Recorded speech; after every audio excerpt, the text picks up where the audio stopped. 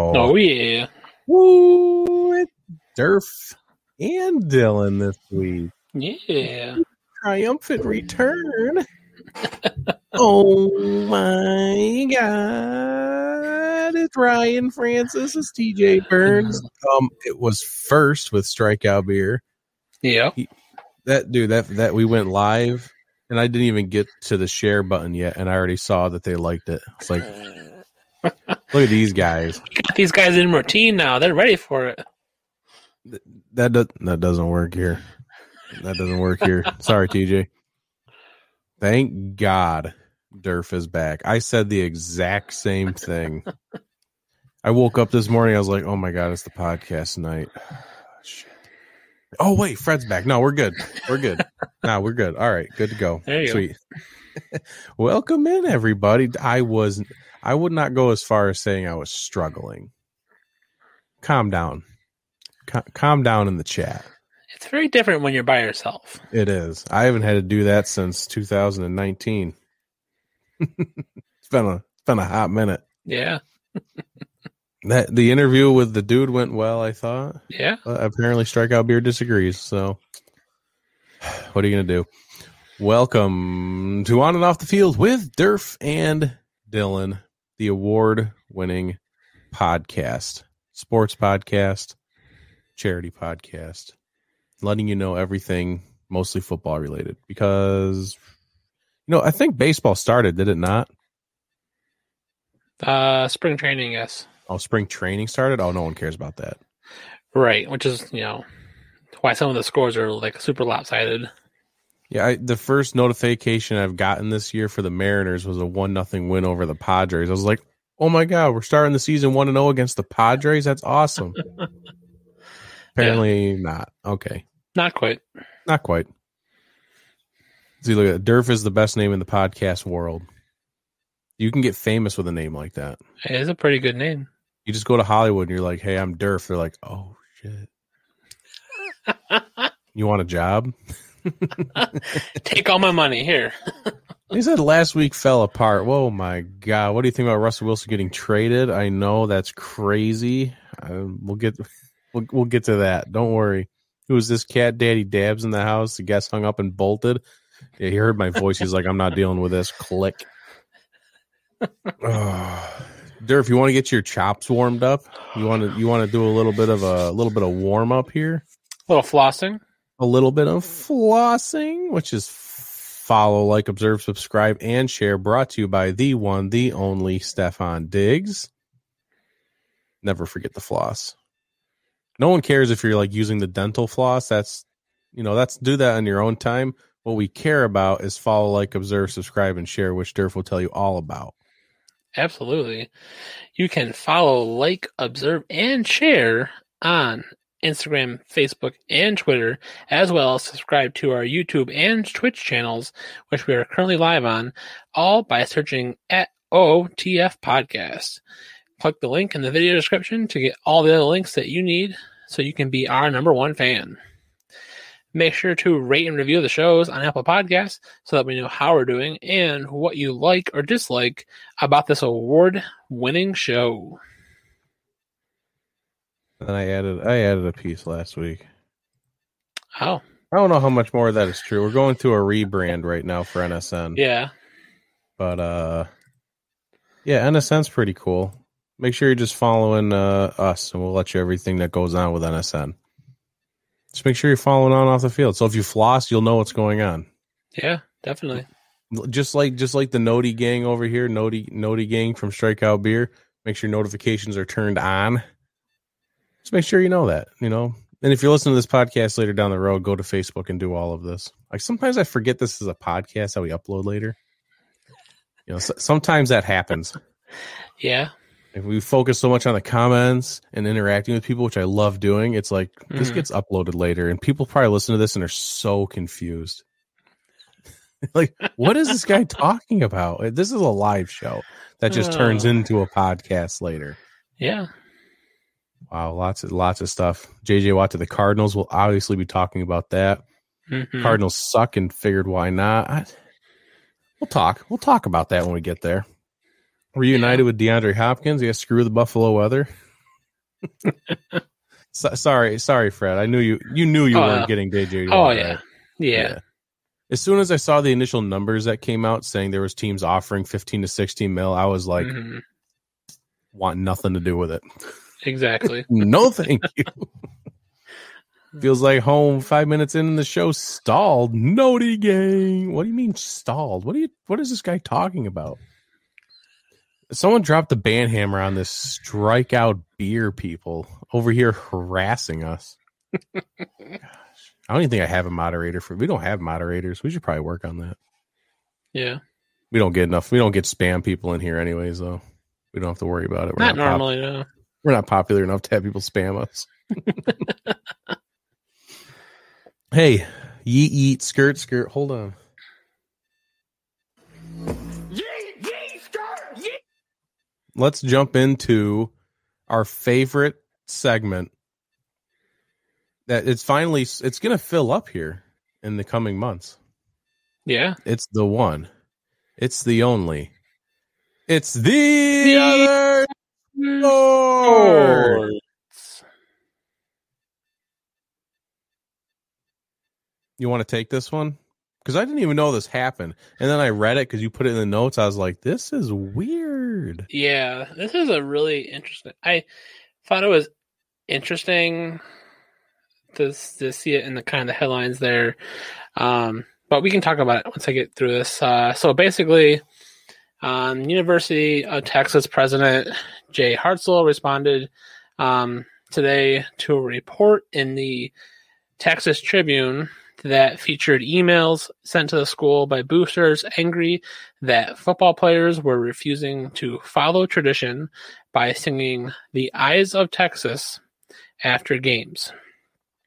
The Tribune stated that of more than 300 emails sent to Hartzell between June and October, 70% demanded the school keep playing the song, and about 75 of those emails included threats of financial retribution by donors if players didn't support the tradition. The alma mater, which gets played before and after every Longhorns football game, has come under scrutiny in recent years because it was first performed in a 1903 minstrel show that featured blackface performances. Like if things aren't good for the rest of for everyone else, then why are we still doing them? Like this is a very Texas thing. It seems like. Yeah, we got like a very stubborn. We have many Texas people in the chat. Mm-hmm. So let's see, because right now TJ's just like no one cares about the University of Texas. Like, I mean, personally, that's also my opinion. Like, what is the university? That's the Longhorns, right? Yep. Yeah, I don't think they've been good at football in a while. Let's get Celtsy boys trending in the chat. I don't know what that means. But yeah, no one cares. Maybe, yeah, maybe no one cares. But it's sports related, and it's kind of like I didn't know this was happening. I just for fun, I pulled up the lyrics because I was just curious. Mm-hmm. The eyes of Texas are upon you all the live long day. The eyes of Texas are upon you. You cannot get away. Do you think you can escape them at night or early in the morning? The eyes of Texas are upon you till Gabriel blows his horn. And it's set to the tune of I've Been Working on the Railroad. Interesting. The lyrics of the song have been interpreted as embracing the lost cause ideology, which advocates the belief that the practice of slavery in the antebellum South was just and moral. Maybe it's time to move on. Maybe let's just move on from the song. Maybe we don't need it. Maybe. I mean, obviously, if you're getting threatened with financial pullback from your, what do they call them? Boosters. The boosters, yeah. Yeah, and it's just over a song that's been interpreted as, the lost cause song. Like maybe move on. Maybe. Yeah. I don't know. I mean, if anyone from Texas wants to give us an actual opinion, I mean, TJ's over here. He's Texas A&M fan. Doesn't care about UT. So, and yeah, Dylan's warning us. He says, be careful with the Texas hate. I get it. I'm not hating on Texas. I'm hating on the fact. Like, there's actually no hate at all. I'm just kind of wondering why you need this as your song. But the boosters are saying that they want them to play The Eyes of Texas. Right, yeah. See, that now you got it. I think that's probably the bigger issue, but you're basically choosing a like possibly racist song, like slavery song, I guess. I don't know. Yeah. Over 70% of your booster money. Is that what it's saying? 300 emails, 70% demand that the school keep playing the song. Right. Ooh. It's a touchy topic. It is a very touchy topic. I was just surprised that was something that was in the headlines. I was like, oh, that is odd. I don't know. I thought we moved on from this kind of weird stuff, but maybe we're still working through it. I mean, I don't understand why. Let's make the assumption that boosters are usually older folks. That is right. They have a lot of money. It is probably, you could assume that, yeah, I would say more than likely you're going to see an older grouping of people. So generally the older generation has a different viewing of how things are from the younger generations. Right. Probably why they want them to keep playing the song. Yeah. So it'll be a battle for University will. of Texas. I mean, it reminds me. I mean, when I saw this, I went right. The first thought in my head after reading this was kind of, back in the summer when masses of Big Ten parents were like going to the Big Ten headquarters because they wanted their kids to play football because they thought the schools were like depriving them of their opportunities because of a worldwide pandemic. So it's a little, to me, it's a little bit of the eyes are, or the vision of this situation is very narrow for people in favor of it. I mean, I could be very wrong. A lot of people are very wordly, very cultured that still, could be believing this, but it seems like there needs to be like an eye-opening, look around you more of the situation and, then take a stance forward and try to come up with a better solution. Yeah, it's gonna be like we said, it's gonna be a battle, and we're getting called out. Old equals racist ? Oh, that's obviously not what I'm saying. What we're saying. It's obviously not what I'm saying. Let's not try and cherry pick words here and make me out. Let's not turn this into. I'm gonna end up going viral calling old people racist. You know what I'm saying. This song came out in 1903, and there's a possibility that some of these boosters might have been around when that song came out. That's all I'm saying. And I know it came out in 1903 because I Googled it. So that's all I'm saying. It's a little different. Yeah. That's all I'm saying. Yep. Different time. Floss, says Josh. Yeah. Yeah, if you ain't done it, you better do it. Floss, follow, like, observe, subscribe, and share. Obviously. If you've been here before, you know to do it. If you're new here, make sure you start doing it. Bada bing, bada boom. Yeah. Oh, let's see what you guys said. I saw this right before the show started. This was like in the 11th hour. Minor League Baseball pushing its opening day back a month to the first week of May. Locally for us in Rochester, that means the Red Wings and the Bisons or Buffalo. Yep. Yeah, Rochester, the Western New York region. Yep. Some of our minor leaguers won't be playing until May, which kind of hurts. Yeah. I don't even know if I'm going to be able to go to those games anyways, let's be honest. At this point, it's going to be probably like limited seating at the worst. Right. Or at the best. This is the result of the news that the MLB teams will be using alternate sites to play games like what we've seen during the pandemic-shortened 2020 season, which completely shut down minor league baseball. So hopefully it doesn't do this for a second year in a row. It's just a minor pushback. Yeah. Hopefully they can make it work. Yeah, I would. Ever since I moved to Rochester, I was like, I'm going to go see a Red Wings game. I'm going to go see a Red Wings game. I'm going to go see a Red Wings game. I've lived out here for like, 7 years now? 7, 8 years? You know how many Red Wings games I've seen? One. because the tickets were boy. free. And they're like $10 tickets. It's not like you have to like break the bank to go see a Red Wings game. Yeah. It was a good time that one time I went. It was a blast. Is baseball still a sport? I've questioned that a few times. I don't want to offend the baseball lovers. I've already offended Dylan once tonight. I don't know if he likes baseball. What's a sport? Hold on. Let's throw this in here real quick also. There's that. And then sports definition.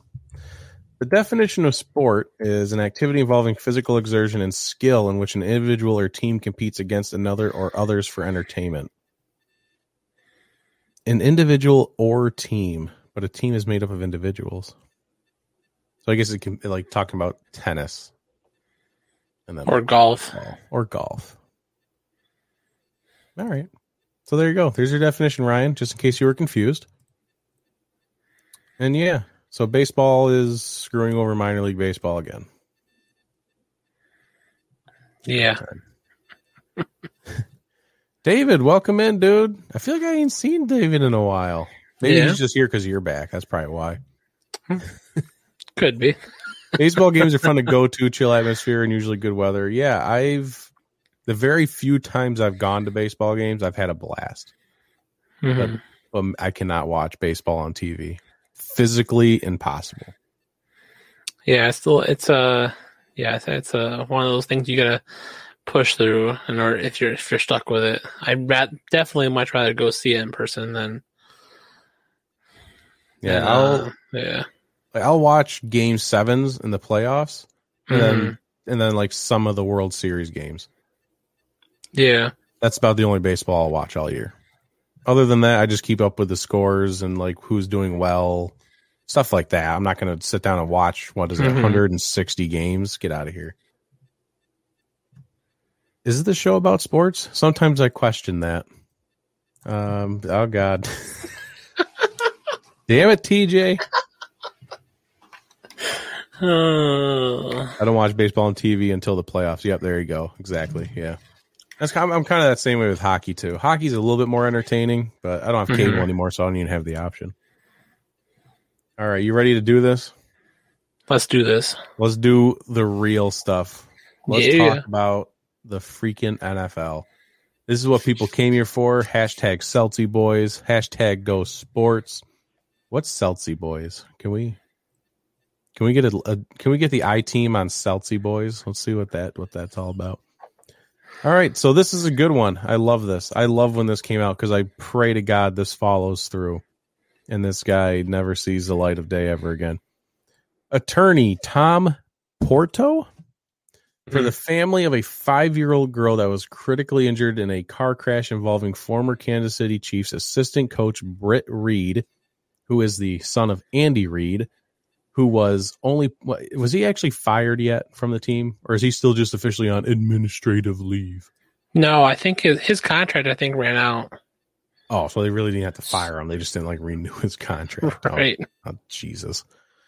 But yeah, Britt Reed says they said that the girl suffered a devastating brain injury that left her unable to walk or speak. Porto said we're going to be advocating for the most serious charges and the most serious sentence that Britt could ever receive. And Reed admitted to investigators to having had 2 or 3 drinks along with prescribed Adderall before the crash. Human garbage. Yep. Human garbage. Absolutely. And it's times like these where I'm kind of glad the Chiefs lost the Super Bowl because I didn't want this guy having anything to do with a Super Bowl win. You know, right? I didn't want this guy getting a T-shirt or something. Screw you. You deserve nothing. Cue the Willy Wonka. You get nothing. I wish I had that ready to go. You get nothing. I hope he gets put away for the rest of his life. It probably won't happen because how often DWI crashes, sometimes even if you kill the other person, what are you in jail for, like 10, 15 years if you get the worst? I mean, it's not like he's going to be put away for life, unfortunately. Yeah, I mean, we'll see what the attorney does for the 5-year-old girl, but that's just heartbreaking to like that he just ruined a family's life for the foreseeable future. Yeah, unable to speak or walk. And God only knows how pertinent that is. Mm-hmm. Terrible. Was he drunk or something? Yep. Throw him in jail. Throw him under the jail. dig him a grave under the jail. Just throw him in there. He had 2 drinks. They didn't take his blood for a test. I'm not sure if they did or not. He admitted to the 2 or 3 drinks. That is what he said. I think they're still waiting on toxicology reports, which just seems a little fishy there, but Little slow maybe getting those results. Oh, speaking of weird results coming back, quick tangent here. Did you see that the one like NFL prospect took a urine test and came back?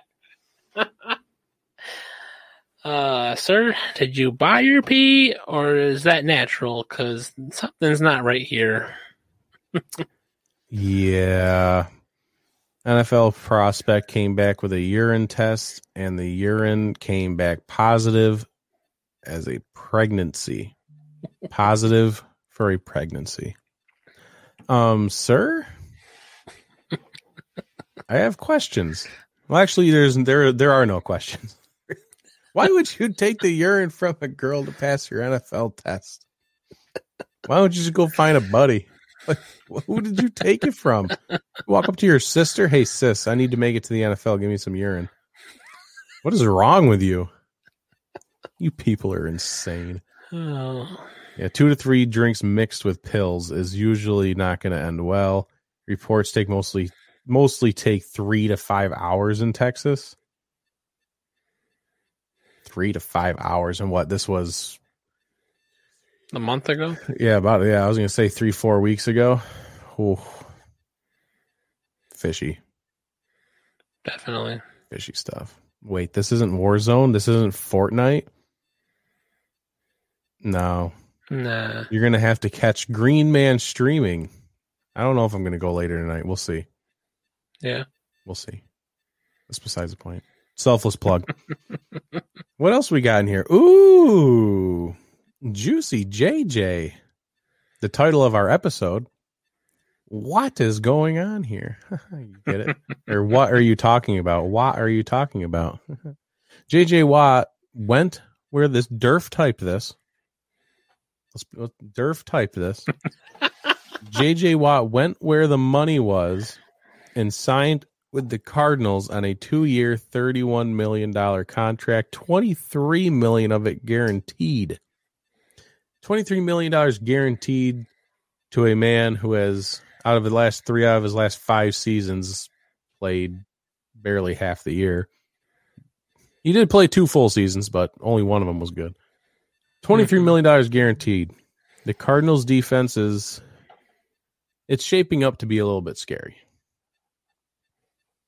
I'm still, so here we go. Let's start out simple here. Okay. I think JJ definitely could have chased a little bit of money. I think that definitely helped in his decision-making process. There are reports that other teams offered him more money, which I'm finding hard to believe, to be honest. It might have been with guaranteed money as well. That might have had something to do with it. But let's not act like the Cardinals are a bad team. And I'm not saying the Cardinals are also Super Bowl contenders. I see people walking around calling the addition of J.J. Watt puts this defense over the top, and the Cardinals are now Super Bowl contenders. No.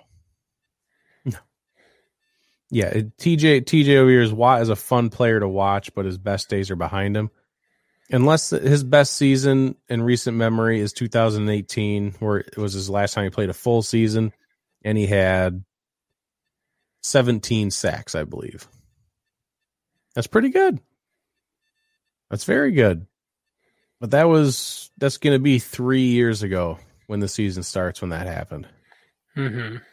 And then you're pairing him up with Chandler Jones, who last year had his own little bit of injury concern, and he had 1 sack last year. Like Chandler Jones, like if J.J. Watt would have went to the Browns and had Myles Garrett on the other side of the line, or at least down the line, I should say, it's not like Chandler Jones is Myles Garrett. You know what I'm saying? You're not pairing up 2 studs in their youth. You're pairing up 2 injury-prone old people. That's what you're pairing up. But the Cardinals do have a lot of good pieces.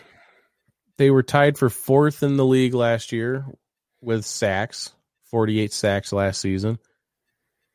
When the person they tied for 4th in the league with was Tampa Bay, who obviously just got done winning a Super Bowl. Mm-hmm. Arizona's putting their money where they just saw the Super Bowl happen. Tampa Bay won Super Bowl because of pass rush. Terrorized Patrick Mahomes. That's where the Cardinals are putting their money right now. Do they have some pieces on offense that need correcting? Definitely. And maybe they'll fix that. It'll be another year with D-Hop and Kyler Murray. There's obviously a disconnection last year that they couldn't figure out. They're not Super Bowl contenders, but it's definitely a step in the right direction, I think. Yeah. I'm okay with it. I don't know. It doesn't seems blow your brains like, no. Oh my gosh, J.J. Watt. See, the thing that's getting me is, how big of, I realize it's the off season, and big deals need to be made of things. Yeah. But J.J. Watt's getting a little bit older, hasn't made a giant impact in recent memory. And it doesn't need to be a big a deal as it's being made out to be. The biggest thing is that he's leaving the team that he won 3 Defensive Player of the Years with. The team that drafted him, where he made his name for himself.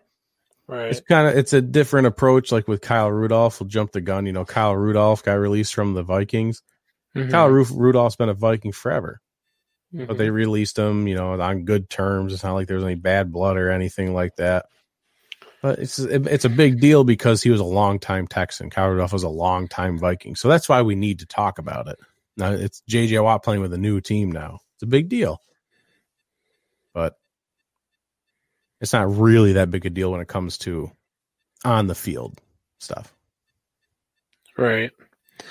Correct if I'm wrong, but J.J. Watt said that he wants to go to somewhere where a team is a Super Bowl contender. Like, he wants to get that ring. You're right. He said that. Those are words that came out of his mouth. So, Arizona's not going to get that, I don't think, in the next year or so. I think they are talented, but they're still building. So that's where I'm confused a little bit here. Why would Arizona sign him for $31 million for 2 years when to make him, I think he's overpaid, basically, is what I'm thinking here. Yeah. So Arizona could have, spent a little less money on him if he really, really wanted to go there. He would have taken less money. If he would have, worked something out with the team. And the Cardinals should have had the right mindset where why would we overpay a veteran defensive end who has shown a decline when they could be getting younger players and keeping their team intact to build on what they already have? Like, it seems like the Cardinals are trying to, they're not, I wouldn't say completely win now mode with J.J. Watt, but that's going to be the hype because everyone's calling a Super Bowl contender. Like, some people are calling us Super Bowl contenders and stuff like that. So I don't know. To me, it's just like thinking of the Cardinals. Like, what are they doing? Like, you're just playing into the hype. I don't know. The secondary is still sketchy. Yep. And then the offensive line is. The offensive line only allowed, I believe, 11 sacks last year, but that's mainly because Kyler Murray is good at running. Right. Kyler Murray was running for his life a lot of the season, but he's good at avoiding sacks, so it doesn't show up on the stat sheet. Mm-hmm. The tight end position is completely useless. Dan Arnold, Max Williams, they make nice plays here and there, but they're not number one tight ends on like any other teams, especially not Dan Arnold. I like Max Williams a little bit more, but Dan Arnold, no, thank you. Mm-hmm. Like I got done saying, D-Hop and Kyler Murray, they'll be fine, I think. It was a weird offseason. They didn't get a chance to really connect, and it showed it during some points during the season. But then Larry Fitzgerald, I love Larry. I love that man to death. But you got to figure out who's going to be taking his spot, and you might need to consider moving on at some point. Either asking him to retire or just say, like, we got to make business decisions. Because Christian Kirk didn't pan out like I thought he was last year. Yep. J.J. Nelson didn't pan out. And then Kenny and Drake and Chase Edmonds, they have a light switch that they're able to flick on and off. But for some reason, it's just like, I'm going to go for 3 touchdowns and 300 yards today. All right, dude, go ahead, go back out there and do it next week. Oh, I rushed for 50 yards. My bad. Like, what? There's no consistency in the backfield. Mm-hmm. There's a lot of problems. I don't think defensive end was one of them, but they just got done shoving $31 million for the next 2 seasons into the position that wasn't an immediate need. So, yep. Now they got to live with it. They have J.J. Watt. They can say that. They can say, we have J.J. Watt. That's a fun thing to say. Congratulations. Yeah. Let's say this next piece here really kind of grinds my gears with the Cardinals even more. So I already knew it was a thing, and I was like, "Ooh, that's weird." And then I read how it came about with what you wrote, and I was like, "Okay." The warm weather is growing on him. Growing up and playing college ball in Wisconsin, then playing in Houston, he doesn't want to see another snowflake again. That's a fair point. It's a very fair point. Cardinals will make it to the playoffs and out in the first, maybe the second round if they're lucky. Isn't that what happened this year? They made it to the playoffs no, they were playing for a spot. Oh, because the Rams got in, not the Cardinals. That's right. Yeah, they lost the last 5 of their 7 games. They started 6-3 and then ended 8-8. Not great.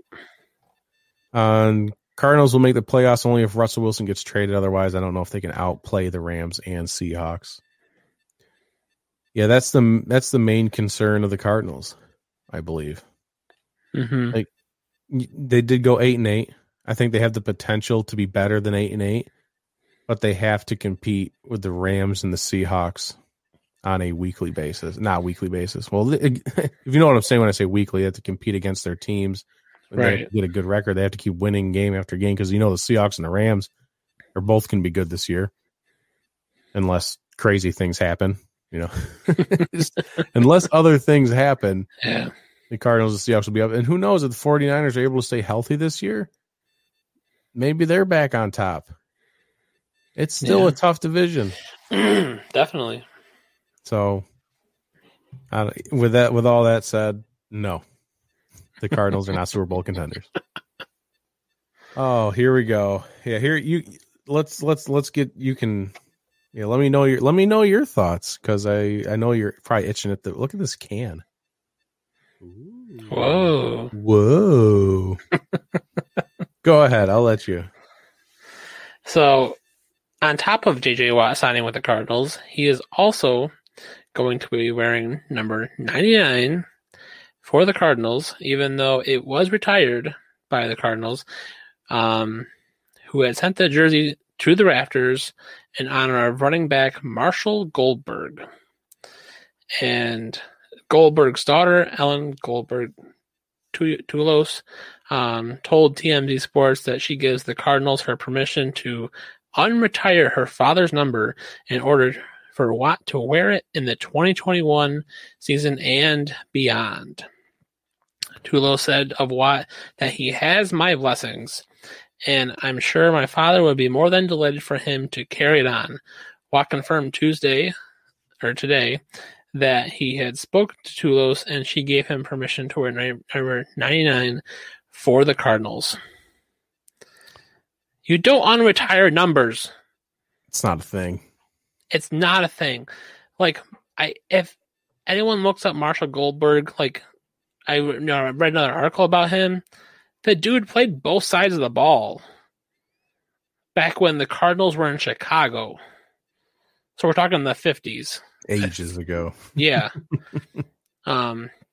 Because the Cardinals, little history here, the Cardinals were in Chicago until 60, where they went to St. Louis, and then in 88 they went to Arizona. But like back then, you had running backs that wore these crazy numbers. Like before, I think it wasn't until we saw Otto Graham, making his way through the NFL. When he had changed from number 60 to 14, because the NFL come out with a jersey based rule. Basically these set of numbers you're eligible for these positions. But before that, you had quarterbacks wearing higher numbers, like you would see on the line or on the defensive line, and it's similar. It was probably similar to what we see now with college football. Defensive linemen were number 2. Why? It's weird. I think it's weird, but maybe that's just the history you're seeing from early NFL. I don't like the fact that the Cardinals made an exception to let this number be used again when they put it away and retired it for someone who meant something to the organization.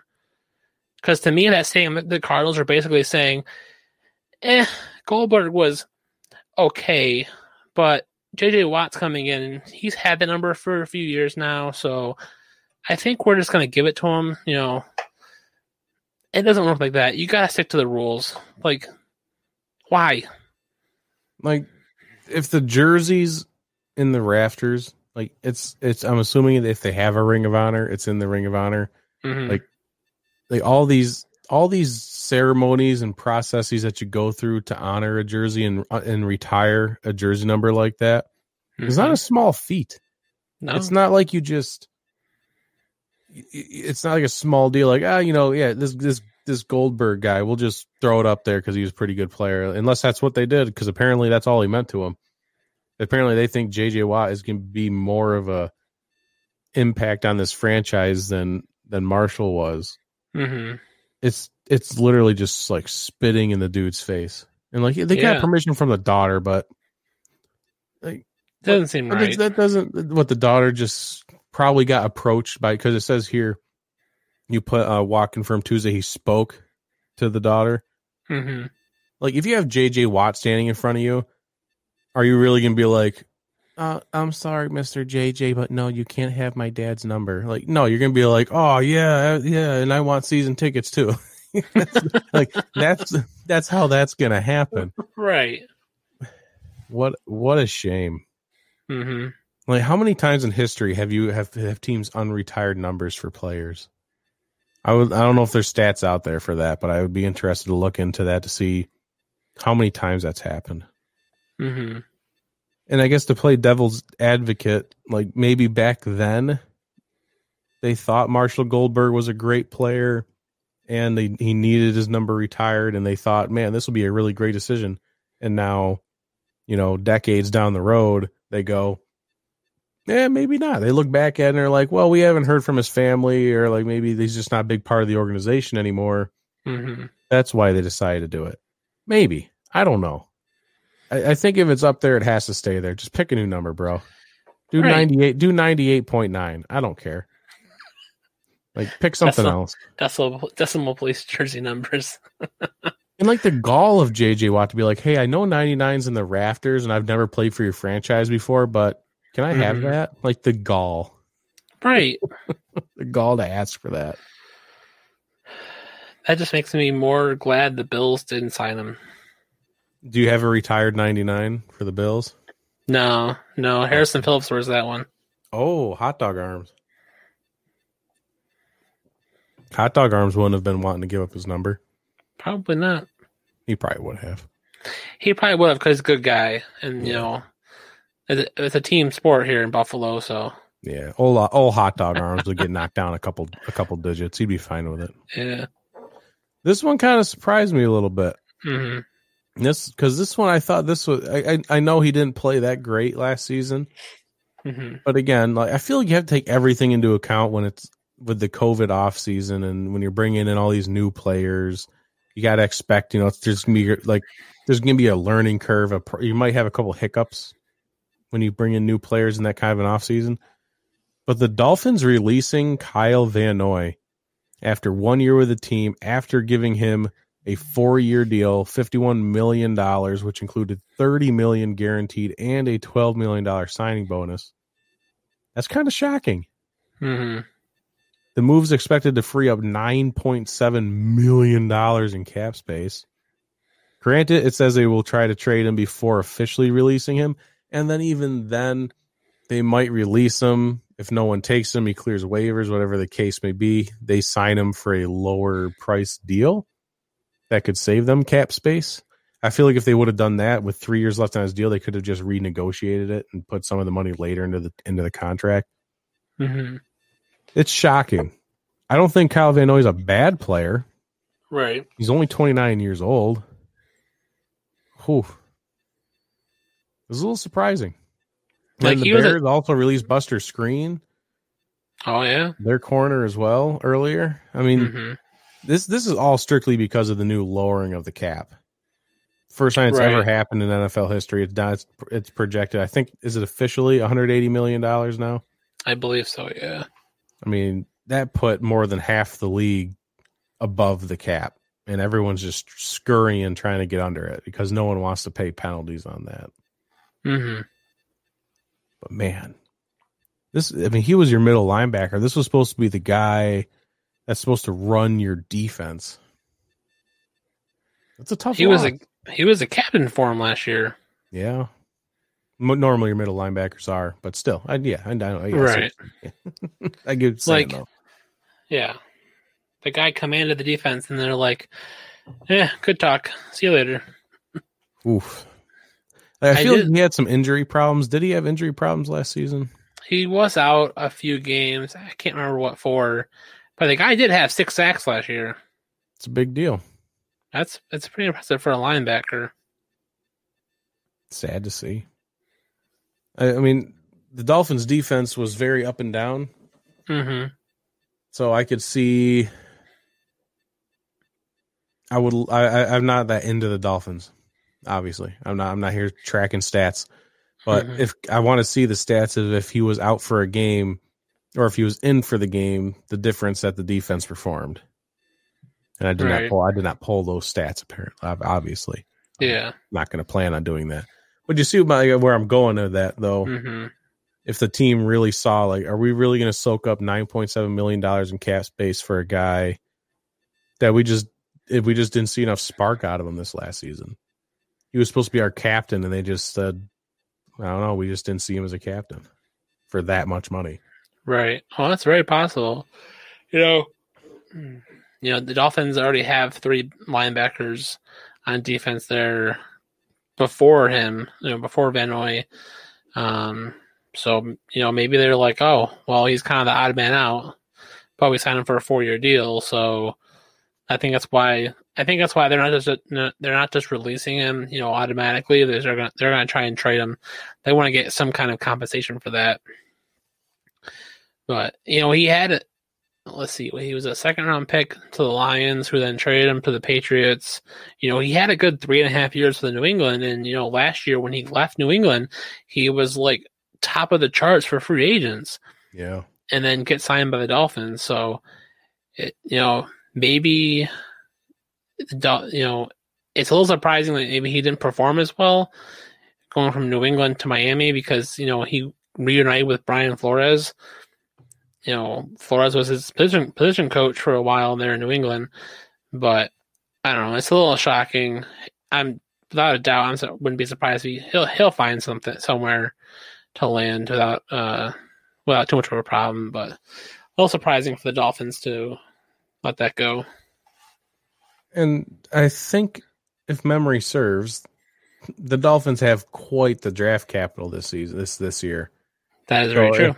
If they just said, man, we can find another you in the draft with one of our good gajillion picks, and then pay him like a tenth of what we're paying you. Right. That's a possibility as well, which I wouldn't doubt. They have 2 first-round picks. They're picking early in the second round. The pick kind of pans out for them if they can find. I don't know what their draft needs are. Like you said, they already had linebackers on the roster before he even got there. Mm-hmm. But if they're looking to replace him, get some depth, younger depth, they have the draft picks to do it. Yep. After 10 seasons, the Vikings are releasing Kyle Rudolph, tight end. Another shocking move on this Tuesday in the NFL offseason. He was set for the second season of a 4-year, $36 million deal. He was set to make $7.65 million this season. They cut him. It'll save him $5 million in cap space and $8 million in cash for 2021. Rudolph had previously made it clear he wasn't going to take a pay cut, and the Vikings therefore made it a cut. A roster cut instead of a pay cut. It's not a roster cut. Mm-hmm. Get smoked, fool. We've seen Kyle Rudolph's production plummet over the past 2-3 seasons. Yeah.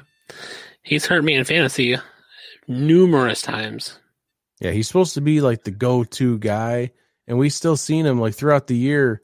He still makes those amazing plays. He made probably 2 touchdown catches this year that are one-handed back to the end zone, like ESPN top 10 kind of plays. He's just not consistent. I don't think that's his fault. I think it's the Vikings' fault. They kind of got rid of him in the offense somehow for some reason, and we have just not heard from him the past couple of seasons. And it's unfortunate because he's a great guy. I always love watching him play. He was always a top guy in fantasy. He would be the guy that you draft, one of your first tight ends. Mm-hmm. He's probably a top 5 fantasy tight end, and then just tapered off into nothingness. Yep. It's unfortunate, but longtime Viking. He put an article out on there on the Players Tribune, I believe it is, to thank Minnesota and his 10 seasons with them. What does that put him at for age? He's definitely in his 30s. Was he 31, 32? Should be 30, yeah, 31, 32 is about, yeah. He's still got some spunk in him. He'll land on his feet. Yeah. He's definitely, now he's not playing the starter role. He's definitely playing in rotation role. Yeah. I would think, but 2 tight ends set, rotate. Yeah, definitely. Yeah. Hey, come to Seattle. Seattle is in desperate need of a tight end. I'm gonna say either that or the Bears. Both the Bears and Seahawks like to pick up tight ends. So no one cares about the Bears. Don't waste your time. Just don't go to the Bears. Oh. Aren't the Bears? Are the Bears and the Vikings in the same division? Yes. Yeah. Don't go to the Bears. Don't do that. No one wants to see that happen to you, Kyle. We want to see you succeed. Packers GM Brian G. Brian G. I don't know how to say that either. Guntkunst has expressed interest in using the franchise tag on running back Aaron Jones. They only have until March 9th to do so, and it'll pay about $8 million this season, or they'll let him walk and retain Jamal Williams to pair up with A.J. Dillon. The Packers have not used a franchise tag since 2010. Yeah, Aaron Jones is definitely the top target for the franchise tag. I don't know who else they would use it on. Obviously, they're not a fan of using it. It's been 10 years since they've used it. This will be the 11th offseason with a franchise tag, whether they use it or not. $8 million is not that bad for Aaron Jones. Yeah. Not going to lie. I don't know if Aaron Jones will be happy with playing for $8 million. That's just kind of where the running back market is. You're either a stud that's making 12, 13, 14 million a season, who they probably don't deserve that money. Talking about Zeke, CMC, Dalvin Cook. And then you got all the people at the bottom of the barrel. It evens out to $8 million, which makes sense. Aaron Jones for $8 million for a season. But then if they let him walk, Jamal Williams and A.J. Dillon. It's just not the same without Aaron Jones and having that threat back there. It just doesn't seem like the same. Right. It doesn't seem the same, but I see what the point that the Packers could be making by not tagging him, because you had a three-headed monster. It gets a little tough for the NFL. I think for NFL offenses, when you're constantly rotating running backs and having that need Aaron Rodgers to be comfortable with who's back there, possibly picking up the speedy edge rusher that gets around the tackle, or picking up the blitz up the middle. So maybe I really thought A.J. Dillon had some promise, from the games, the little bit that I saw of the Packers this year. So maybe that's where the Packers are thinking, what, we have something steady in Jamal Williams. We know what he has. We have something, really well in Aaron Jones, but we have this guy who's for a lot less money right now, who's showing potential that, we think we can tap.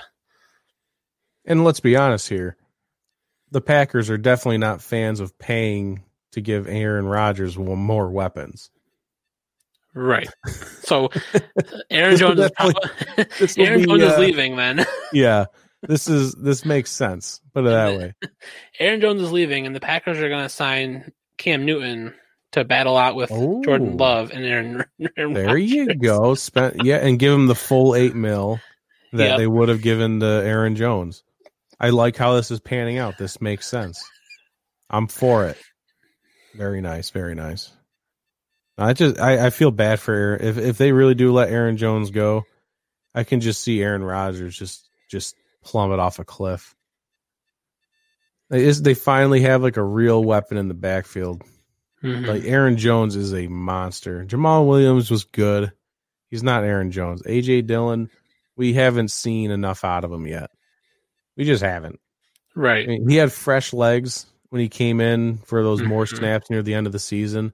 And, other teams are beaten down. It's late in the year, and this kid hasn't played like all season. I don't think that's a fair assessment of his talents. If the people thought he played well, he played okay, whatever the case may be.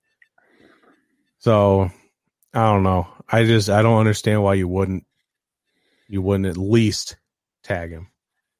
One man's opinion. Yeah. Just do it. And if it doesn't pan out, let him go next year, and then you can start just blowing everything up, because that's what they're probably going to have to do. Jordan Love's got to play at some point. You don't move up in a draft in the first round to get this quarterback unless you have a plan for him to play somewhere in the next 2-3 seasons. Yeah. If he misses the first year, okay, that makes sense. If he misses the second year, you better win a Super Bowl, or we have to have a discussion for season 3. Mm-hmm. So we'll see. A lot of question marks over there in Green Bay still. So that's pretty much all of our NFL news. For a main topic, I just came up with some stuff that's happening around the league, mainly trade rumors, because this is stuff that I've been posting about on social media. This can be like rapid fire. I just kind of want to get your opinion, because this is stuff that I haven't been able to talk to people about sports in like 2 weeks. So I need to get this stuff off my chest. I saw something that said or multiple teams. I don't know what they were trying to say. Whether it was multiple GMs have said this, just one GM went to a guy and said this. But there have been people that have reported that some people have said that they are willing to give up their entire draft for Deshaun Watson. Basically, you get all of our picks this year. We draft no one, but you give us Deshaun Watson. Now, that's terrible. I worked, when you say it, it's like, yeah, that's stupid. Why would you ever do that? But then I look around at like the teams that would want Deshaun Watson, and I look around their teams, and I'm like, okay, so my immediate thought was the Panthers, because I really thought that's where he was going with all the cap space they're clearing up. But right. I think if the Texans were willing to deal him, he would already be a Panther. But, here we are. Like, the Panthers already drafted a great defense last year's draft. They drafted all defensive players, and pretty much all of them panned out. Jeremy Chin, I believe is his name. Mm-hmm. he was close to Rookie Defensive Player of the Year. Yeah. He was in contention. Derek Brown on the defensive line. I mean, everyone they drafted panned out.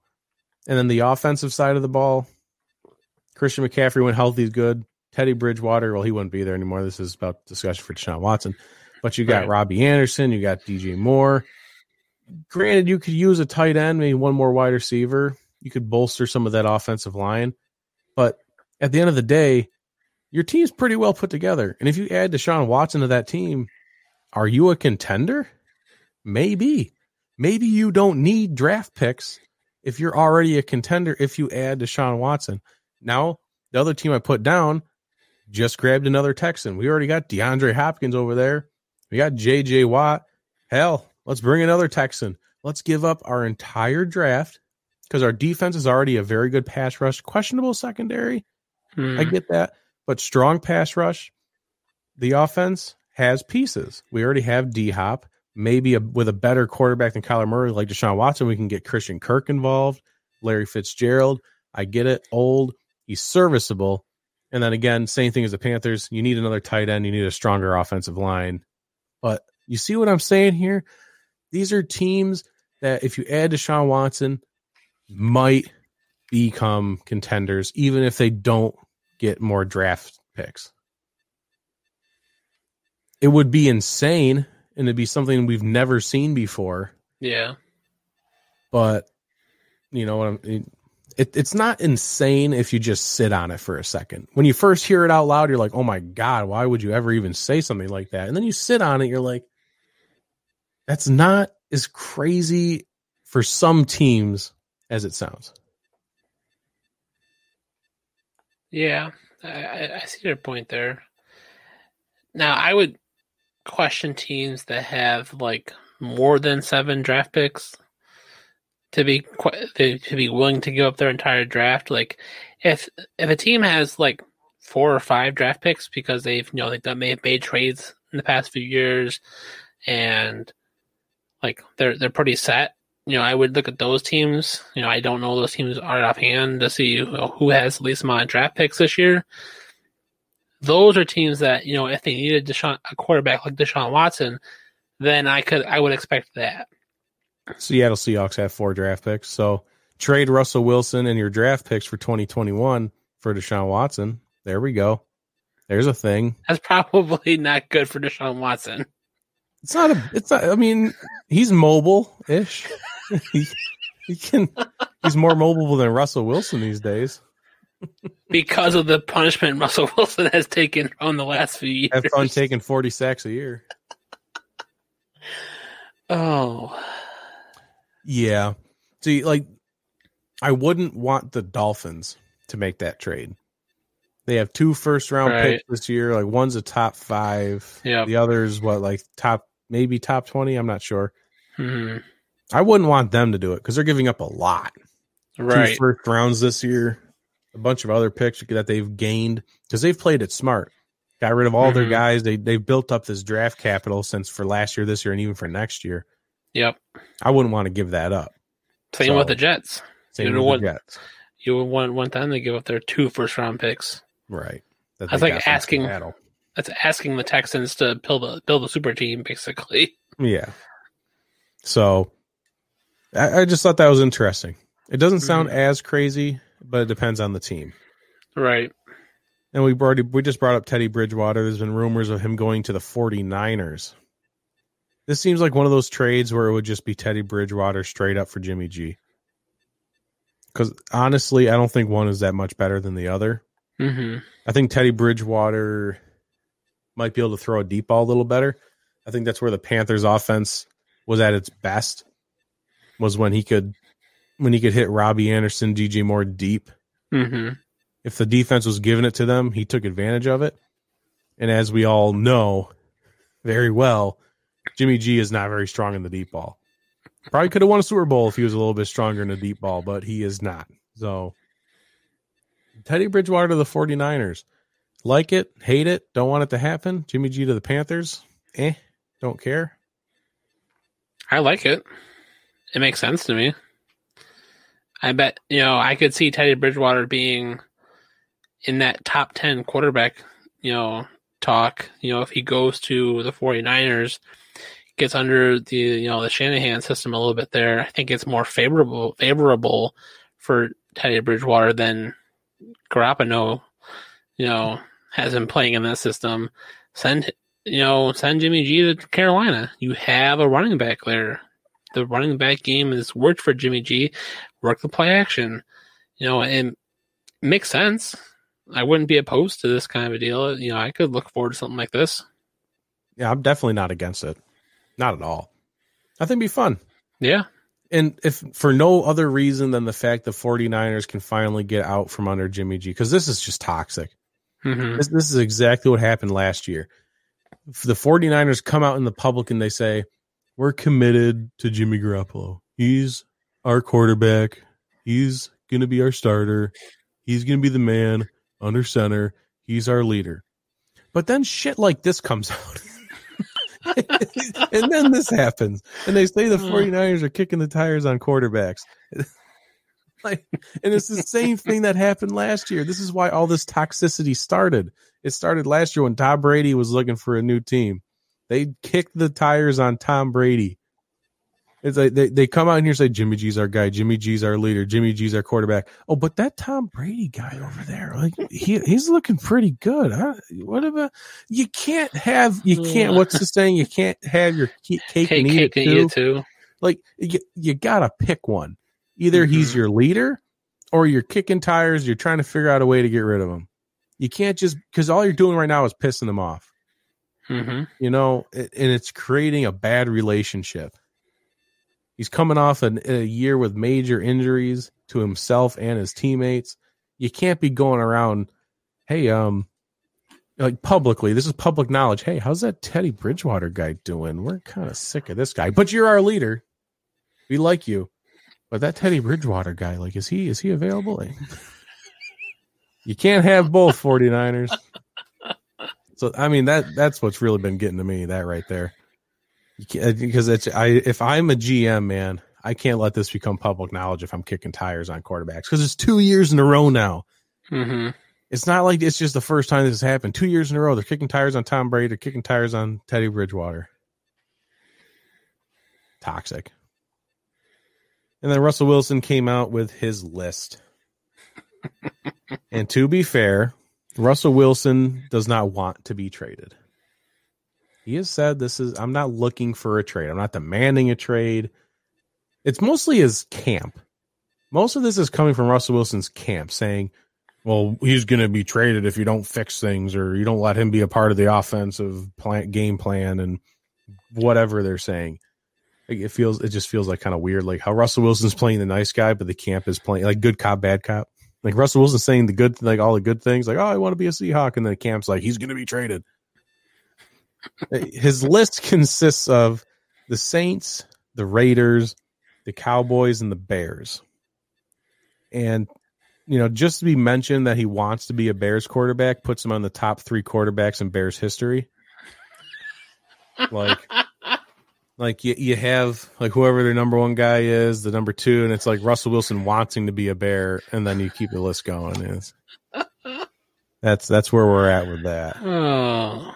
Bears fans are over here like, oh my God, trade everything, get rid of all of them. Give us Russ. That's what we're looking at. Poor Bears. It's an interesting list. It is. It really is.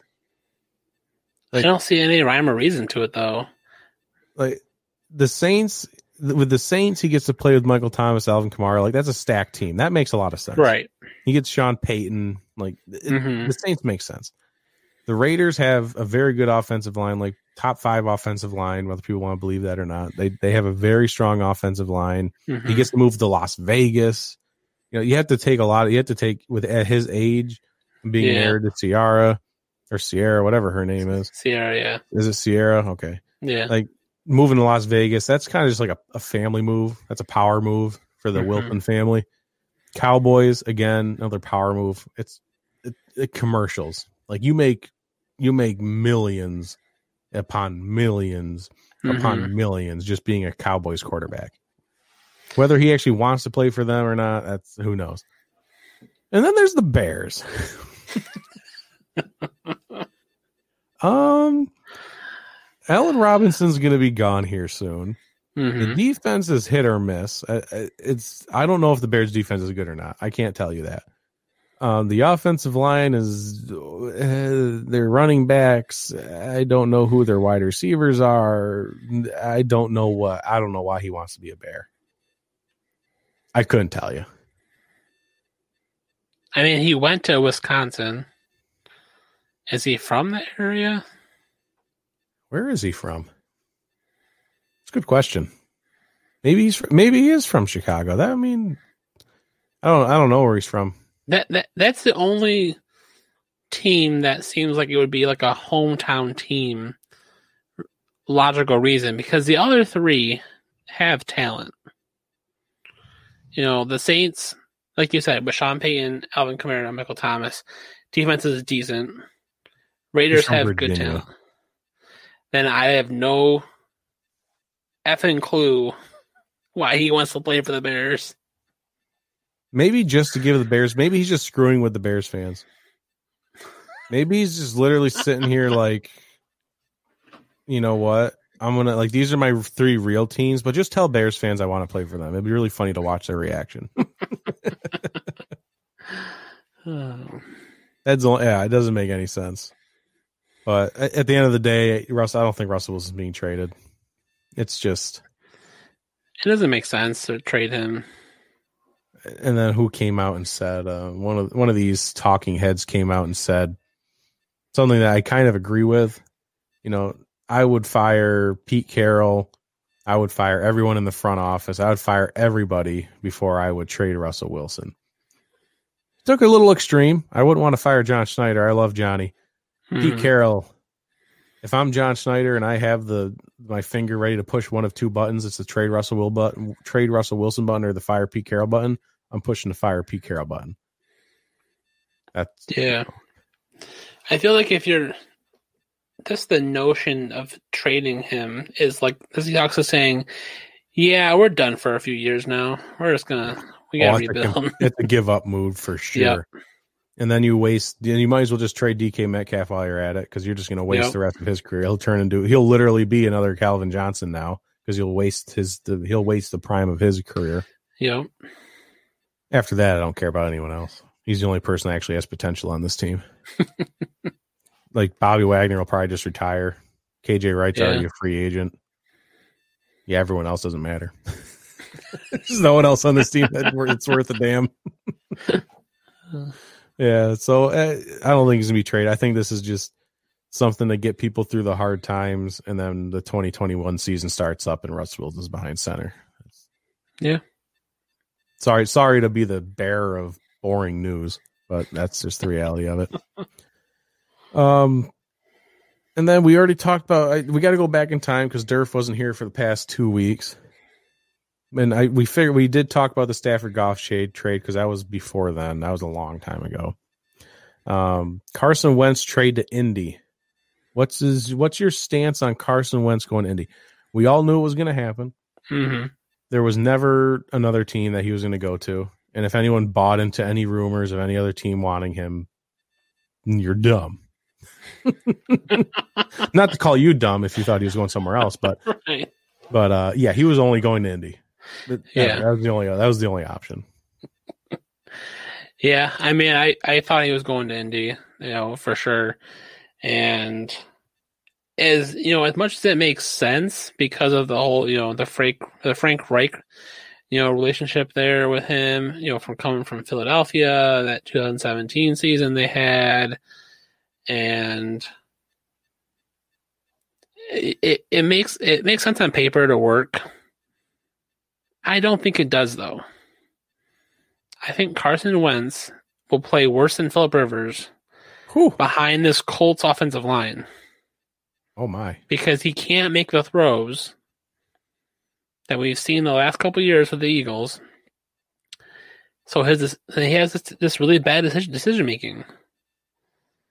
I don't know. I just don't think it's going to work. I don't think it's going to work out. He's probably a great asset for the team. It's just not going to pan out, I don't think. I mean, I think it was definitely worth a try. Yeah. I mean, this just because of Frank Reich. If Frank Reich cannot, because before Frank Reich was only the offensive coordinator with the Eagles Mm-hmm. when they won that Super Bowl, and he was like basically married to Carson Wentz. He loved him, and they were best buds. Mm-hmm. Now he's the head coach. He has complete control over everything. If he can't create this offense to revolve around Carson Wentz and just be perfect for Carson, and he can't fix him mentally, and if he can't fix him physically, then Carson Wentz's career's over. This is it. Yeah. I mean, if this doesn't pan out in the next season or two, he might as well just hang up the cleats, because even if he's a backup, he'll just be like the next Josh McCown. He'll just be going around, hanging out, having fun. Yeah. Definitely. This is it for him. So he better figure it out. And if he doesn't, yeah, it's over. I think it'll be okay. I already talked about it the last time when I was on here talking last week. Mm-hmm. I think it'll be better than the Phillip Rivers situation. I don't think he'll be that bad because he does have Frank Reich helping him. He does have a better offensive line. There are some concerns with weapons. T.Y. Hilton probably won't be there. Even if he is there, T.Y. Hilton's not who he used to be. It's just not really that much of an asset anymore. Yeah, who was their number one wide receiver then now? Michael Pittman? The second year receiver now. Yeah. Who's not going to give up his number? Yeah. And then you have Jonathan Taylor in the backfield, which is fun, but I don't think it's enough. Right. So I don't know. I don't think Indy's going to be Super Bowl contenders with Carson Wentz. I think they can get back to the playoffs though. My take. All right. And then last but not least, just for fun, this was going to be like a little game show I was going to put on for us to wrap up the show. Is Cam Newton better than the current 32 starting quarterbacks in the NFL? Cue the game show music. Darren Clark, what's going on, man? What's up, dude? Yeah, Cam Newton came out and said that he's better than, he's top 32 basically is what he said. He's not saying he's the best. He's saying he's not the 33rd best. He's saying he's somewhere in the 32. This is basically what he's saying. So I was gonna run down the list here for you. Let's figure this out. All right. Let's be specific about this. All right. We'll break it down and we'll figure out if Cam Newton is a top 32 quarterback in the league. Okay. All right. You ready for this? I don't actually have game show music, but this is gonna be fun. I would love to have a little game show music in the background playing right now. I wonder what I have. That's too loud. I can't play that. All right, we're going to start and see if Josh Allen oh my God, I'm looking at Bill. Sorry. We're going to see if Cam Newton can be an AFC East quarterback. All right. Can he start for the Buffalo Bills? No. Can he start for the Miami Dolphins? No. I would say no, just strictly because even if they don't keep Tua, they have a top 5 draft pick. They'll probably end up with another quarterback. They don't need Cam. Right. Then they have the New England Patriots. Can Cam Newton be a New England Patriot? That's it. We literally just watched it. We just watched it happen. Yeah. No. I mean, they have an opening. So, I mean, he could be there. He could slide back into that starting spot. Yeah. But there's we've already seen that can't work. There's backups on other teams that are better than him starting. So yeah, let's throw Nick Foles in there or something. Come on, Nick Foles ain't busy. You got Mitchell Trubisky in front of him. Can he be the starter for the New York Jets? Is he better than Sam Darnold? No. All right, let's move over to the AFC North. He's not going to be an AFC East quarterback, so let's try the AFC North. Will he be a Baltimore Raven? Nope. Okay. Cincinnati Bengals. No. They're focused on Joe Burrow right now. They don't want to. Why would the Bengals bring in someone like that who could mess up with Joe Burrow, mess with Joe Burrow's head to becoming a better quarterback? Yeah, like why is Cam here? I'm your guy. You don't need Cam Newton. Right. It doesn't make sense. All right. So can Cam Newton be the starting quarterback for the Cleveland Browns? Nah. Baker's better. This was an interesting one. Can he be the starting quarterback for the Pittsburgh Steelers? Well, they just signed Dwayne Haskins. So, no. Okay. Good point. I forgot about Dwayne Haskins. It's a good point. I was thinking, man, he might be better than Mason Rudolph. I'm not sure. Okay. All right. So he's not going to be a starting quarterback for the AFC North. Let's try the AFC South. The Houston Texans. Currently, no. In current state. Ryan Francis was going on. Darren Clark, I thought this guy was some kind of wonder kid a couple years ago. Did he fizzle? Oh, yeah. Ever since that Super Bowl loss, he's never been the same. Pie or cake? I think we're both pie. We've made that very clear in the 2021 season. I think. Right? Are we? I think I'm cake. Oh, are you cake? Yeah, I think I'm cake. I feel like we didn't make this clear. Because I forgot, apparently. You are a cake person. Yeah. Give me that frosting. Okay. Oh, that's a good point. Yeah, the frosting. Okay. Then pizza or flatbread? Pizza for days. Yeah, pizza. Pizza for days. The Colts. No. Nah. Not with Carson Wentz there now. And here we go. The Jacksonville Jaguars. Current you have roster. to approach this a little differently. Right. Because of the situation. Basically, I feel like this is the same situation with the Bengals. They have the first overall pick. They're going to end up with Trevor Lawrence. Is Cam Newton better than Trevor Lawrence? No. Probably not. Sure. I would assume not. Lawrence has much better pocket presence than Cam Newton has showed this past season. Much better accuracy and arm strength, too. You are. Darren says we're both cake or pie people. The only thing that matters is what's in front of you. That's true. That's true. The Tennessee Titans. Cam Newton with the Tennessee Titans. Better than Ryan Tannehill. No. Ryan Tannehill. I would say Ryan Tannehill is the king of play action pass, and he's good at it. Cam is not. Ryan Tannehill only needs to throw 10 passes a game, and he'll have 3 touchdowns and 400 yards. Like, he only has to do it in 10 passes. It's easy. The AFC West. How about the Denver Broncos? Oh. That's a toughie. That is a toughie. Because they don't have a lot going on over there right now. Yeah, Drew Lock is he's very hit or miss. He's still learning a lot, and he gets frustrated very, very easily. But so does Cam Newton. And how many times have we seen Cam Newton blow up in front of the media? Yeah. Oh. You had to simmer on that one a little bit. Is Cam Newton better than Drew Lock? Could Cam Newton be the starting quarterback for the Denver Broncos right now? I don't think he could, though. You don't think? I don't think he could scramble out of those pass rush situations that they currently need Drew Lock to try to do. And they're really a deep ball team. They're trying to copy the Chiefs. They need to be fast. I don't know if he has the arm to handle that.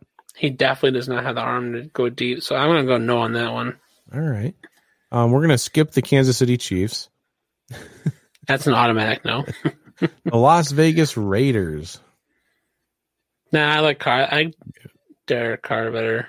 I think there's a lot of unjustified hate for Carr. He's not a flashy quarterback. I think that's why he gets the hate. He is what you get, and then make the team work around him. Yeah, he reminds you of Sid from Toy Story, right? Is that his name? Yes. Yeah, that's Derek Carr. I think that was a meme recently. Yeah, it was. Yeah, that's where I remember it from. Yeah, it was good times. Good times. The Los Angeles Chargers. Yeah, he's not replacing Rookie of the Year, so probably not. No. Probably not. Yeah. How about so he's not going to be an AFC quarterback. His best chances are re-signing with the Patriots or replacing Drew Lock with the Broncos. Those are probably his best bets. But we still disagree because both of those teams, the Patriots are ready to move on to the future, and Drew Lock will probably still get another chance or be competing with a rookie for this year's draft. So we're going to move to the NFC. Can Cam Newton be the starting quarterback for the Dallas Cowboys? No. I would have more faith. I have more faith in Andy Dalton than I do Cam Newton. Oof. Shots fired. How about the New York Giants? Ride or die with Danny Dimes. That's the Giants right now. They are definitely riding with Danny Dimes right now. They put too much stock into this kid. We need to. He's shown potential. It's just trying to. Jason Garrett just needs to unlock the continuous talent, and then let's get Danny Dimes to that above, just above Eli Manning average level. I think that's possible. I think it is too. Like the Giants don't have a good defense. They don't have a running game. They barely have any weapons. I say they don't have a running game because Saquon's constantly hurt. That's the only reason I say that. Right. Like, I'm not saying he's bad at football, but he just can't stay on the field. Mm-hmm. When he's not there, they have no running game. So he's just been dealt a bad hand. I don't think he's a bad quarterback. It's like a Sam Darnold situation. Right. It's been hard to see the best out of him because of the franchise he's with. How about the Philadelphia Eagles? I've seen a little bit of Jalen Hurts, and I like him. He plays a lot better now than I've seen Cam Newton play. Yeah, he's a young gun. He's like just a younger, shorter Cam Newton. He's kind of physical. He runs fast. He's all over the place. He's throwing the ball well. How about Washington? This one gets a little interesting. Yeah, I mean, what are we looking at? Taylor Heineke? Yeah. I think that's pretty much it. That's it, because Alex Smith's going to be gone here soon. Yeah, he's supposed to get released in the next couple of days, which is surprising, but not surprising, with the recent article that resurfaced about, the Washington football team wasn't super excited to see him come back. Yeah, that's like, hey, thanks for being here. What the hell is he doing here? I thought he was supposed to lose his leg. Why is he walking in here right now? What is happening? Oh, they already bought like the ceremonial stuff. Like, we're going to have a parade for him. Like, what the hell is this all about? Oh, they benched Dwayne Haskins and said, "Hey, is that Alex Smith guy around here somewhere? Hey, where'd he go? Did he go get popcorn or something? Come on, we need him for the game." He's up in the stands with his wife, still in uniform. Hey, come on down. We need you. Yeah, I'm gonna mark him down as a yes, just because I don't even know who their quarterback really is. Yeah, I would give him a yes there. That's the only one, I think. But we'll continue anyways. The NFC North, we have the Bears.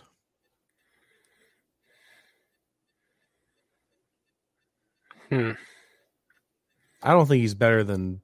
I mean, Mitchell Trubisky's at least shown some kind of truth. And then right. Nick Foles has been here and there. Yeah. I don't think he's better than both. With whoever they go with, I don't think Cam Newton's going to overtake either one. Right. No. I think Chicago was where I had seen Newton going last year, before Nick Foles comes into the picture and whatnot. So, yeah, no for the Bears. How about the Detroit Lions? Is he better than Jared Goff? No. Jared Goff is iffy, but not that iffy. Right. How about the Packers? How about the Vikings? I don't think he's better than Kirk Cousins. No. Kirk Cousins is, he plays the minimal role as much as possible. He's like a poor man's Tannehill. He thrives off of play action. He doesn't do it as well, but he thrives off of play action. But if you ask him to do anything other than play action, you're going for a bad time. Right. Yeah. Before we move to the NFC South, my parents said, hot off the press, Ezekiel Elliott trade for Russell Wilson. Yeah, no, absolutely not. 100% no. 100% pass, 100% no, 100% absolutely not. I don't even think the Seahawks want that trade because they already have Chris Carson, Rashad Penny. They re-signed Alex Collins. They don't want it. They don't want Elliott in his bloated contract. The NFC South, we got the Atlanta Falcons. Is he better than Matt Ryan? No. Probably not. Matt Ryan can still throw the ball deep and mostly accurate. It's not like I'm a fan of Ryan. I'm not a fan of Matt Ryan, but it's like, I don't know. He's not like Cam. If you're going to put Cam Newton and Matt Ryan next to each other in their current forms, I've seen a lot more. At least Matt Ryan is still throwing for 4,000 yards. Yeah, maybe not that much. 30. I don't know. He's still doing well. Mm-hmm. At least he threw more touchdowns than in a division opponent in his home stadium. Yeah, it's a Josh Allen thing. I was pumping up your quarterback there. Yeah. Didn't he throw more touchdown passes in New England Stadium than Cam Newton? Probably. I think that was a stat from last year, wasn't it? Wouldn't surprise me.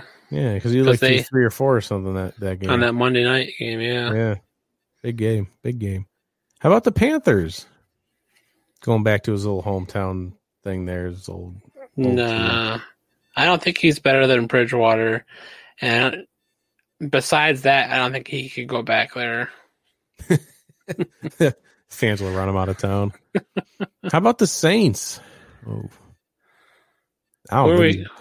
Who are we considering the Saints starting quarterback right now? I don't think he's better than any 3 of them.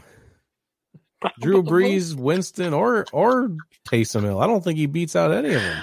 I'm not that big fan of Taysom Hill, but at least Taysom Hill seems a little bit. I think Taysom Hill is more athletic than Cam Newton these days. I know that's kind of saying something. Depends on who you ask, but I think I've seen more out of Taysom Hill than I did out of Cam Newton last year when he was starting for those few games. Yeah. How about the Buccaneers? No. I think You're telling me Cam Newton's not better than Tom Brady? He's not better than Mike Glennon. Or I'm going to Blaine Gabbert. I'm going to make this one. I'm going to clip this for our social media. Yeah. I think Cam Newton is better than Tom Brady and can take over the starting role for the Tampa Bay Buccaneers. Clip it, chat. No, I'm just that team won't miss a beat with Cam Newton at quarterback, and you'll cost them 1/10 of the price.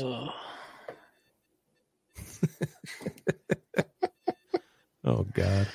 How about this? The NFC West. We've had one team we think he can take over, and that's Washington so far. We got 4 teams left. Mm-hmm. We got the Arizona Cardinals. No. We got the Los Angeles Rams. No. We got the San Francisco 49ers. Probably not, though. Probably not. And then the Seattle Seahawks. No. So Cam Newton said he's better than 32 quarterbacks right now. He's better than the 32 quarterbacks that are starting. And we came up, when he says that, I guess I should get the exact words he said, because I don't think he said he's better than all 32. He just thinks he deserves to be a part of the 32, which would place him pretty much at number 32, which would be on the Washington football team above Taylor Heineke, whatever his name is. Taylor Heineke? Yeah, something like that. That is where we would place Cam Newton. That is it. So maybe there's some truth to what he said. There's a minor amount of truth to what Cam Newton said. Should he be a starter? Sure. But guess what? It's going to be with Washington. Taylor Heineke played a pretty good game against that Buccaneers defense. But how many times have we seen this crazy situation where here comes this rookie that no one's heard of and he wasn't even supposed to play this year. Oh my God, he's doing so well. And then 4 games later, he's back to sucking. Yeah. Remember Duck Hodges? Wow, this kid is electric. He's onto the scene. He blows duck calls. Oh my gosh, what a stud. Oh, he sucks. Never mind. Kyle Allen. Even the other Mason Rudolph. Yeah. I mean, we've seen this story so many times. The fact that people still get fooled by it, it's just stunning. Because I think people are waiting for the Tom Brady thing to happen again. Like this kid who's just kind of sitting behind is just waiting for his opportunity. And then like Taylor Heineke gets his chance. He comes out here and almost beats the Bucs, but there's promise. And then he comes out next year with Washington, and they go to the playoffs, and they win a Super Bowl, and it's an amazing story, and he's the next Tom Brady. Like, that's what people are waiting to happen. But guess what? We have this story happen at least once a season. It's not going to happen. Sorry to say. Billy Joe, what's going on? Cheese. He's normally in the old Rapid Dave streams. Oh, nice. So he's throwing a Chiefs in here for on and off the field. My parents say Cam Newton will not be picked up by any team. He is a cancer. Pretty much. I mean, and then if you want to throw one last thing in for Washington's sake, Ron Rivera's there. So, I mean. Oh, yeah. So that's a no. That doesn't really. That doesn't help Cam Newton's case at all. It doesn't really bode well for Cam Newton, the fact that Ron Rivera is still there. So maybe we'll put him at 33. Yeah. Actually, 34, because you had Nick Foles. Oh, that's right, Nick Foles. And then Geno Smith with the Seahawks, so 35. Let's go through the backups. Buffalo Bills, who's their backup? Matt Barkley, is 36. Is he in the top 64? I would put him at like 60. I think he is number 64. You know why? Because the Falcons literally don't have a backup. There is one person on the Falcons depth chart for quarterback, and that's Matt Ryan, because Matt Schaub retired. They have no quarterbacks backing up. So they can just sign Cam Newton, and he's number 64. There you go. We figured it out. We figured it out for Cam Newton. Cam Newton will be an Atlanta Falcon, folks. We figured it out. Who's the new head coach down there? Raheem Morris, I think. No. They didn't hire him full-time? Isn't it Arthur from the, whatever his name is, from the Titans? Arthur. Or Arthur Blank's the owner. No, I'm thinking of something else. Someone else then. He is from Tennessee. The offensive coordinator from the Tennessee Titans went there. Yeah. I don't know what his name is, though. Let's look it up. We should probably know that, being a sports podcast, but we don't. Arthur Smith. So it was Arthur. Damn. You're good. I got the first name right. Wow. Arthur Smith. Got the arts down there. Got a lot of Arthurs down there. Arthur Blank, the owner. Maybe that's why they hired him. Probably. Because Arthur Blank was probably thinking, like, man, the name Arthur, that's a strong name. It's a strong name, man. I'm liking this guy. How would you run our team? I have no idea. Don't hire me. You're just messing with me. You're just pulling my leg. Come on, Arthur. You're on the team. Raheem Morris should have been like, yeah, my middle name's Arthur. Yeah, middle name's Arthur. They're like, we're looking at your birth certificate here, and it's not Arthur. I changed it. Give me like 6 days, 7 days. I'll go get the proper paperwork for that. He'll change his legal name to Arthur. Arthur Morris. That's a strong name. That's a strong name. God, this went off the rails at the end. Let's call it quits while we're ahead. Yeah. Well, before we get further behind, I should say. It was a good return. It was a strong return of the Derf. Mm-hmm. Very good show. Very exciting. Very fun. It's all about having fun. So I appreciate everyone that came out to listen. And if you're listening to this as a podcast episode and you happen to make it to the end, God bless your soul. I love everything about you. So we will be back next week because Mama didn't raise no wussies.